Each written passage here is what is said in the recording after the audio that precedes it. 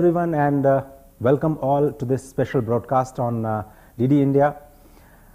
When India took over the presidency of G20, the Prime Minister Narendra Modi in Bali said that data for development is going to be the integral guiding principle for India's G20 presidency.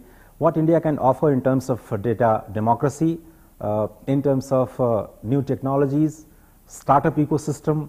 We have very special guest here in Bangalore, Mr. Mohandas Pai, who is a Padma awardee and a renowned professional in the field of HR, in the field of IT and whatnot. Thank you very much, sir. Thank you for speaking to us.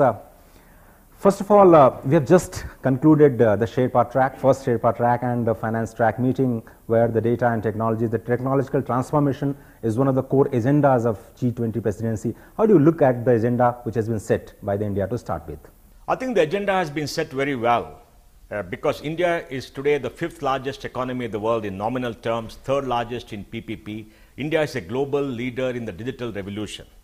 We must remember that 250 years ago, when the Industrial Revolution took place, it happened in Great Britain. Age of the machines arrived, and that led to colonization and impoverishment of India. In the last 15 years, the digital revolution has started, and India is a global leader. And in the digital area, what India has done today, no country in human history has been able to do. And it has been driven by technology and data under the leadership of Prime Minister Narendra Modi. On August 15, 2015, our Prime Minister stood up in Red Fort and said, Digital India, Stand Up India, Start Up India. I don't think many people understood what he meant. But today, look at what has happened. We have the India stack, Aadhaar, 1.3 billion people, UPI, 7.3 billion transactions, $150 billion of money being transferred every single month. And then we have the ONDC, and then we have the eKYC, we have the personal data locker, and then we have the account aggregator, and then we have other things like threats for financial inclusion. And using this technology, 475 million bank accounts have been opened. $300 billion of money has gone to the accounts of poor people in the last 8 years. This transfer is unprecedented in India's history. About 12 crore people have got gas stoves, and Prime Minister, by just switching on pressing a button, can transfer money to 9 crore farmers. Now, it's incredible that's happening in this country. Indians consume 23 GB of data per month. We're the cheapest data plan in the whole world. We're going on to 5G. This is incredible, and the digital revolution is happening place everywhere. But this is happening because of something that India created, digital public goods. Now, all these we will talk about the digital public goods because it's one core area that we are capable of sharing with the world, and that's very important, and that's what my next question is. But sir, there are many countries where there is no digital payment system, like 130 countries are there where we can offer these services. Like you said, for Aadhaar kind of identity, which is originated from the Bangalore only, there are 400 crore people in the world don't have the identity at all. Then there are 200 crore people who don't have the bank accounts. I think these are all the areas where India has opened its gate, and it's a great potential for Indian business to go and capture. Well, India has solved the biggest problem humanity has today in any country. That is, how does government reach the last person in the queue? And India has done that to digital innovation. So India can give this to all countries, because most countries don't have the ability to write the software, create the platform. India has done it at population scale. Remember, we have 1.4 billion people. We're going to be the largest country in terms of population. We have done it in the last 12 years. And India can offer it free of cost. Because the Indian strategy of making them digital public goods means that all these platforms are owned by a public authority, a not-for-profit public authority. So innovators can use apps to build on top of them and create huge innovation. If they were captured and they were monopolized, they could be a global monopoly. And I think this is a unique Indian model. This is unique. No country has. Apple is a global monopoly. Android is a global monopoly. Google is a global monopoly. We don't want to be imprisoned in a monopoly. Now we have an open platform. And this open system, open architecture done by volunteers in Bangalore under Nandan Nilekani, who is a great czar, has transformed India and transformed the world. And this is the model going forward. Because in the digital world, the key question that we have to answer as people on this planet is, who does the data belong to? Who owns the data? How do you use the data for public good? How do you make sure the data is not misused to control the minds of people? And India has solved the problem. And how do you prevent digital monopolies coming who have such enormous power that they can control your mind? But sir, that's what is the real problem is. The data is being governed, being controlled by the big tech in the USA, where the Google and the Meta and the companies are actually having a hold on the data. But how do we going for the democratization of data, because this is the core issue? See, first of all, we need a global compact, a global agreement. 1948, I think the UN had the Universal Declaration of Human Rights. For the first time, the world recognized all of us as individuals have rights, and the rights have to be protected by the government and internationally. Now we need a universal declaration of digital rights. So all across the world decides whom does the data belong to. Yes. One, the data should belong to you and me because of personal data. Absolutely. Second, if somebody wants to use it, it has to be used by your permission. Yes. We need the data architecture called for permission, and it's called the data consent architecture. India has done that. And the third, the data has to reside in your country, so that in case of misuse, your government protects you. Yeah. Now I have so many malcontents in Delhi who say that, oh, data can be anywhere else. In the United States, if my data resides there, I'm a non-resident alien. I'm not a citizen. They're not going to protect me. Yes. The data will be available to the NSA. Yes. Today, the US has the largest cloud architecture in the world, the largest quantum of data of all the people in the world, and the national security of the United States has free access to it. So they're not going to protect us. So it has to be here, and our government is protect us, and they say it will be misused. It cannot be misused because we have the courts. The courts will protect us. So this is a canard that's being spent. So we must have it here, and you must do it. Yes, data has to be shared with other players, provided that we give consent. Now that's a new architecture India has done. That's the new data bill. Once it's passed by Parliament, it will create institutions which protect us, and that's the way forward and the role model for the world. But the key is, how do you protect data of the 800 crore people around the world? And for that, we require an international agreement. And that international agreement should protect every individual, because that's a new architecture that's required. That's very important suggestion that you have put forward, sir. But whether the G20 leaders will be negotiating or agreeing on that, we'll have to wait and watch. But we are currently working on the Digital India Act, the Data Protection Act. All of them, three important acts are being done by the Parliament. But coming to the Bangalore. Now, the geospatial technology, we have actually championed and helped some of the G20 countries in the space technology in terms of communication and satellites. I think this is one area where we are going, we can show the leadership. See, India is the digital leader in the world. Let me give you some data. This year we'll export $200 billion of software, the largest export of software services by any country in the world. 60% of global outsourcing comes to India. And we'll have by March 5.5 million, 55 lakh people working in technology, second largest technology human capital in the world. Of the top 10 service companies in the world in software, 5 are Indian, top 5, 3 are Indian. Of the 3.1 million people working in the top 10, 2.1 million are Indians. Yes. In the US, of 6 million people working there, 1 million are Indians. And out of 9 million working for American companies, 3.5 million are Indians. So we dominate this field. And on top of that, we build startups, 84,000 startups, creating about $500 billion of value. So you are preempting my questions. That's my problem. No, this is something unbelievable that's happened in this country. By 2026, we will have the largest pool of human capital in technology in the world, beating the United States, more than the United States. They may not be as sophisticated at the top end. We are 5 to 10% below because we lack money for R&D. Bangalore today has about, in a population of about 1.1 crore, 22 lakh people working in technology, more than Silicon Valley. So all these technologies are available, and we can offer this to the G20. And many of the countries in the G20, barring Europe and the United States, will not be able to get that, or they'll have to pay through the nose. So India is in a great position to create a democratized world in the digital revolution that is sweeping the world, and we have much to offer. Now we'll talk about the startup ecosystem, because you have preempted my questions. We are third largest ecosystem in terms of startups. We started with 160 startup. Now we are 84,000 plus. Every week we are creating a unicorn. Where do you see this startup ecosystem going forward? Because a delegation is right now in in Bangalore to actually feel it on the ground. Well, we'll have about 200,000 startups by 2025 December. We probably will have 250 unicorns. We'll create maybe $1.5 trillion of value, and that's going to grow. we'll have about 35 lakh employees by then. We already have about maybe 18 lakh employees in the startup ecosystem.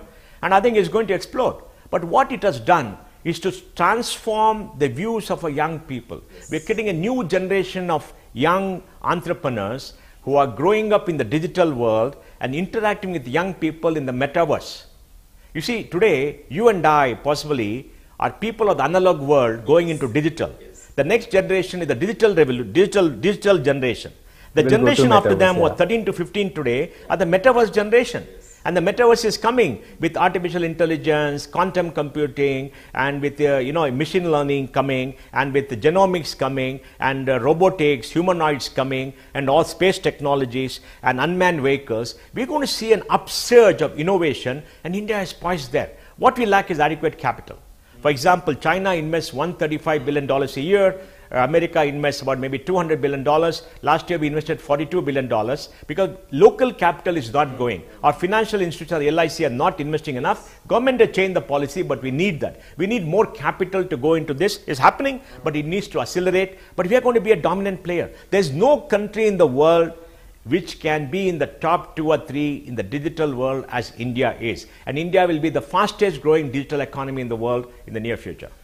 I think, sir, one of the core areas of discussion in the G20 presidency is also how to finance the startups. Can there be a model, a new model which India can propose to finance them? Because that's what the problem lies, as you are saying.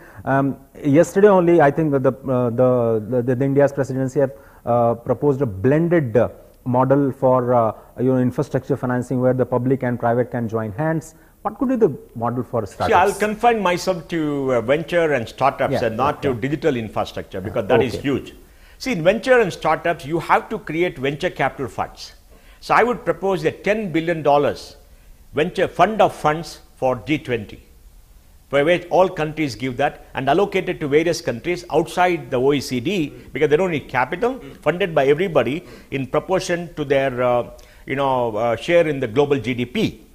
For example, out of $92 trillion GDP, India is 3.15. So India will have to do maybe 3%, right? And this fund will be used to create funds in various countries. Because we have to create a venture capital system, a fund of funds.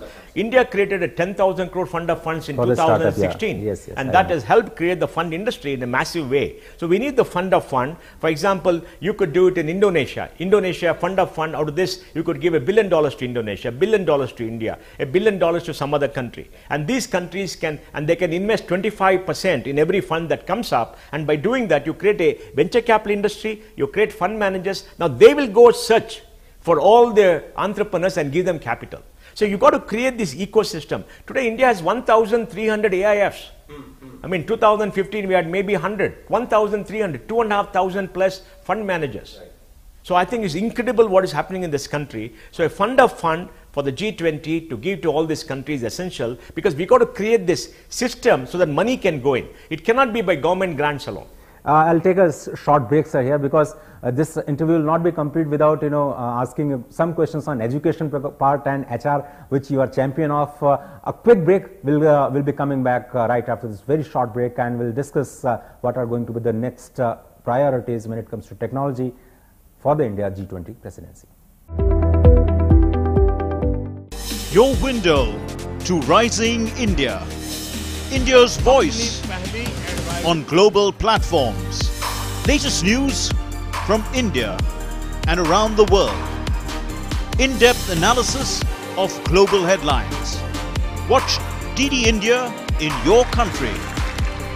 Available for downlink in Central Asian countries. STTV broadcast is available through the satellite GSAT 17 at 93.5 degrees east. HDTV broadcast is available through the satellite GSAT 10 at 83 degrees east. For technical details, scan here. Switch to DD India now.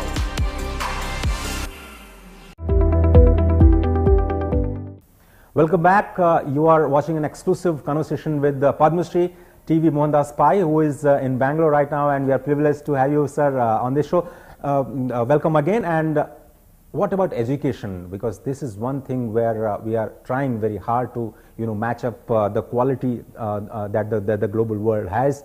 What do you see the future going on? Because it's very key for the employment generation for people. Let me give data, because I find this kind of statement emanating from Delhi very often. We have the largest education system in the world. 1,100 universities, 55,000 colleges, about 3.8 crore young people in college, and 1 crore graduating every year. And 28% gross enrollment rate in the age group of 18 to 23, which should go to 50. And when it goes to 50, we probably will have 7.5 crore young people in college, maybe 2 crore people graduating every year. Okay? There is no country in the world in human history which can give high quality to all of them. So let's forget about that. Even in the United States, the top 20% universities are very good, next 20 are okay, rest are pedestrian. Same thing all over the world, same problem. So we have to understand what education is. The new education policy has divided the education system into 3 parts. The first part is research-based education, where you have very high quality of research. Second is teaching institutions, where there will be a little bit of research. And the third are community colleges, where you go and get an ordinary degree. So we have to be happy with that and create an upward movement. And this 3-tier architecture will create a movement for universities to go up. So we have to understand the reality of the situation and what we can do. What we have to do is to improve quality in education, is to foster research. And the new education policy has got the right architecture. They have suggested the creation of a national research fund of 50,000 crores, for which 10,000 crores has to be given by every year. I hope the Modi government gives it this year, because that will create research on a competitive basis with all universities, so people can compete for research grants. And once you compete for research grants, gets research, and then you start the knowledge creation. That's what we like. Otherwise, teaching and all that is happening in a big way. We are improving. Are we like the United States? Yeah, our top 20 institutions are like the United States. Yeah. Are we at the top of research? No, we don't have money. It's not that we are not bright. We don't have anything. We don't have the infrastructure. We don't have money. Give us the money. We'll show you what we can do. So I think the question is very simple. It will take time. We have to pump in a lot of money for research. We can afford it. Our GDP is 3.15 trillion. This year, the government, state and center spend 75 lakh crores. Don't tell me they can't give 10,000 crores for R&D. They should do it. I think political class should do it, because this will help us in the next 25 years. So I think the framework is there, the funding has to come, and every state has to decide what it wants. Karnataka has got 66.5% of GDP from services. It's the most knowledge-intensive state in the country. The government in Karnataka should give money for research, because that gets the highest ROI here, and it takes time. So you have to do it now to be ready for India when it becomes a much bigger economy. Coming back to G20, we have just started our presidency. We have completed our first Sherpa and finance track. There are 40 such meetings under the finance track only, 4 ministerial level meetings, and then in September we are going to have a big grand event in New Delhi. Where do you see the future of G20 when we will talk at the summit level in September? No, I'm sure India will work to create a consensus on many global issues. India will put the viewpoints of the global south, because the G20 has been dominated by the G7, and the Western countries dominate. Now they understand very clearly that China is going to eat their lunch, is eating their breakfast. India is right behind, growing very fast. The world has changed. We're in the midst of digital revolution. We need a new global architecture. And the rise of India is the beginning of the new global architecture.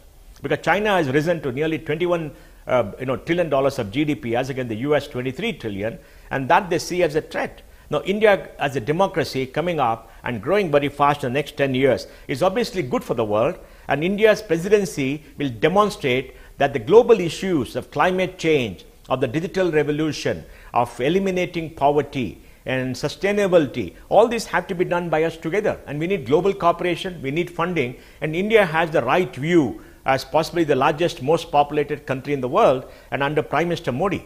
Prime Minister Modi has taken this extremely seriously.